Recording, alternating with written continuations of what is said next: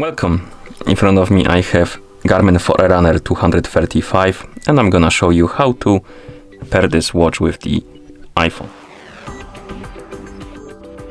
First thing we need to do is to turn on our watch. And you can turn it on by pressing and holding the light button.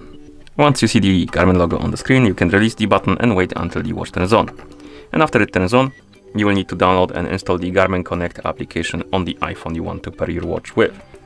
So make sure you have the internet connection and Bluetooth enabled. Once you do, open the App Store on your iPhone. In the App Store, tap on Search and type in Garmin Connect. On the list of applications, you should see the Garmin Connect app. Tap on it, then tap on the Get button to download and install the application.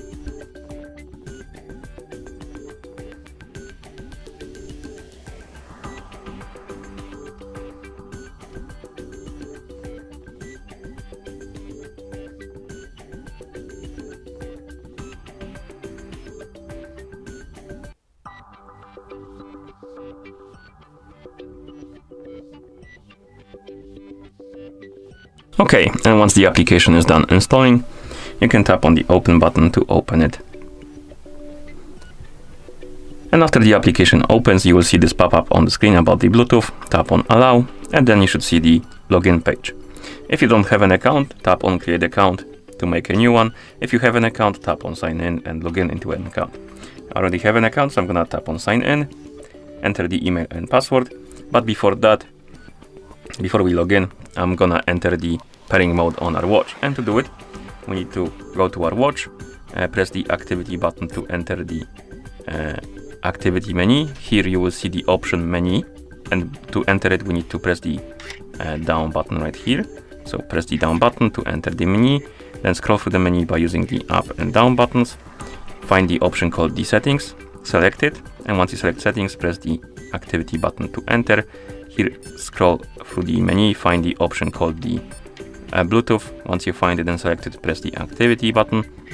Then select pair mobile device, press the activity button, and the watch will say ready to pair, which means that it entered the pairing mode. Now we can log in into account on our in our app rather.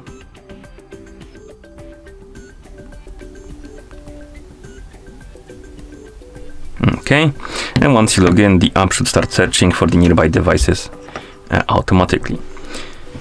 If you see this pop-up about the notifications, you can allow the permission or deny it. This is useful if you want to use the notifications or rather receive the notifications from your iPhone on your watch.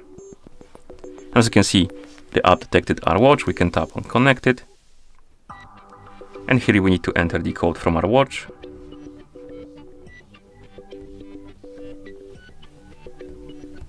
Then tap on Pair.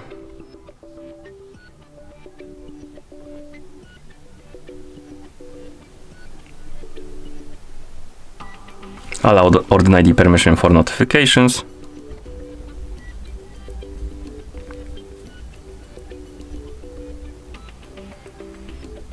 Then tap on Next. Here we can allow the permission for the location. This is useful if you want to get the weather for the specific location, and the for example, if you want to track the progress of your cycle or run or something like that on the map. So if you want to trace your route or something like that, this is what the location permission is for. So if you want to use it, tap on Allow. If you don't care, you can tap on Skip.